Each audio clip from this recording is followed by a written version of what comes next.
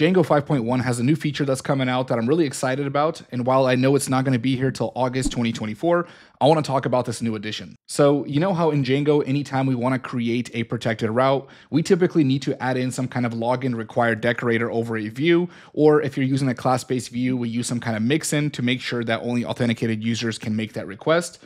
Well, in Django 5.1, we have a new middleware that we can add that makes all views protected by default. That means all views will now require an authenticated user to make the request, and if we want to make sure that a view does not require authentication, we're going to need to use the new login not required decorator, which we can add on top of that view, and this will make this a public endpoint. Now, I know some of you are not going to like this feature because it requires a couple of extra steps, but when it does come out, I really do think you should try to make use of this. It really does ensure best practices and making sure that you don't accidentally expose any endpoints unless you specifically specify otherwise, and that way it makes our application a lot more secure by default, and it's really an easy habit to get into once you just do it a few times. So the way this is going to work in Django 5.1 is we're now going to have access to this login required middleware, which we can set within settings.py, and once we set this, all views are going to be protected by default. So right now we just have this basic view which returns a JSON response, and if I go to my browser, try to refresh that, what's happening here is we're now redirected to the login page here. So we don't have this page,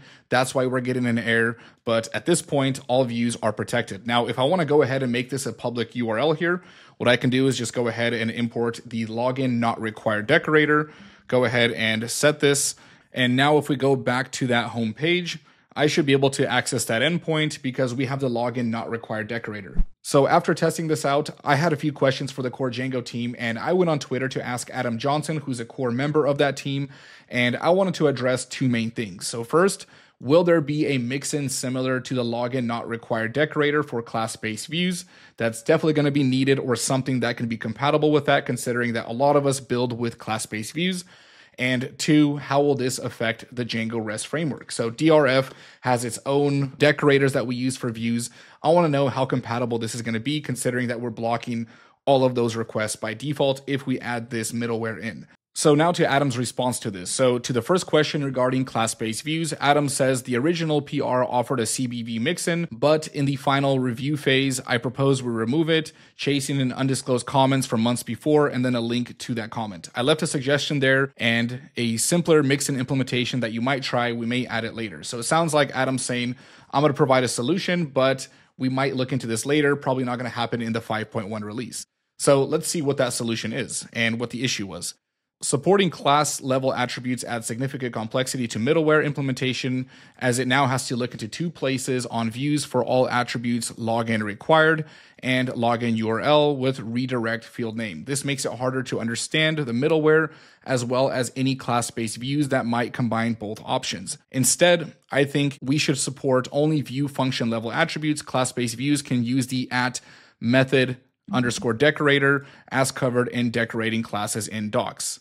So let's see what this would look like. So basically what he's saying, and I'm going to zoom in a little bit, what we could do is we can have a view like this, and instead of having some kind of mix-in to throw in right here, what you would do is go ahead and add the method decorator to the specific endpoint. So let's say you have a post, put, or get request. You can use the @method decorator and then throw in the login not required decorator. That's my assumption to what's happening here, and that would basically solve that first problem. So what I want to do now is go ahead and test Adam's theory and see how this works, and there is a second solution right here. So there's two ways of doing the same thing, and we're just going to go ahead and create a class-based view. I'm going to replace my current view right now with a new one and see if this method decorator solves this issue. So in my code, I went ahead and made some imports, and I created a class-based view right here. So this class-based view inherits from the view class. We simply make a GET request, and we're just returning a JSON response just like we did with the view above. So now we're going to focus on this guy right here. So what I'm going to do is comment this out, and inside of my URL here, I need to update this to use the new view. So we'll just do test view, and if it's a class-based view, we call the asView method. And I'm going to save this, make sure that we're using the new view. And what should happen right now is we should get blocked because this route is protected. It tries to redirect us back to the login page. That's good. So far, so good. Now what we need to do is go ahead and bring in this method decorator right here. So we'll just bring in @method decorator. And in here, we're just going to follow these steps right now. So we're going to take this login required mixin. Instead, it's going to be the login not required mixin. And then we're going to set the name to dispatch right now. So let's bring that in. And that's going to be login not required. And that should go ahead and make sure that everything works well for the GET request.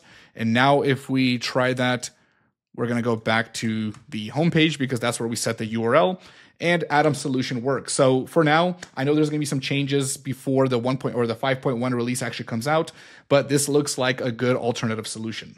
So let's go to the next question here. So that seems like it actually answers my question for DRF. So question number 2, Adam says, DRF views will need to use the decorator under @methodDecorator, just like any other view. Maybe DRF will add some support, but this is still a separate project and needs some suggestions here. So if you want to go ahead and make those suggestions, please do that. They're still in that development process. This is an open source project. It's really good to actually have the community input before they go ahead and complete that release.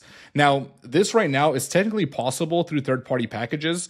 There is somebody here in the comment section who left an alternative solution that actually already provides this. So Matt Lehman provided this solution. It's a package called Django Denied, and it pretty much does the same thing. So let's take a look at this. So you install package or Django Denied, and then once you add the middleware, it looks like it pretty much does the same thing. We have an allow and authorize decorator that we can add, and it pretty much does the exact same thing as the login not required decorator, where we can either allow or deny requests based on that. So also a good alternative solution. This update's not going to be too major in the scope of Django itself, but it is a nice feature and a good step in the right direction. So with that being said, thanks for watching the video. I hope you learned something. Make sure to subscribe to the channel, and I'll see you all in the next video.